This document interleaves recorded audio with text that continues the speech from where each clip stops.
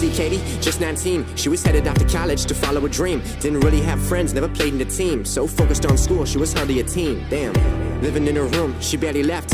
Hated being lonely, so she slept. Only got up to study for tests, and honestly, she don't really care about the rest. Then she met a dude, started going out, cause that's all he wanted to do. He didn't care about her, just some bottles of booze. He was focused on his last, never told her the truth. Constantly used, grades started fading away. She was giving everything what he would take and take. Her first real love, but for him it was fake. And she finally caught him over at his ex-girl's place. No, she don't know what to do, cause loving this guy, that was all that she knew. It's hard to find the next one when you're broken in two. Broken and bruised, feeling like you're destined to lose. But she never felt this way, she never felt this way. Grab another bottle, put it up to her face. Rather cover all the pain before she ever would say.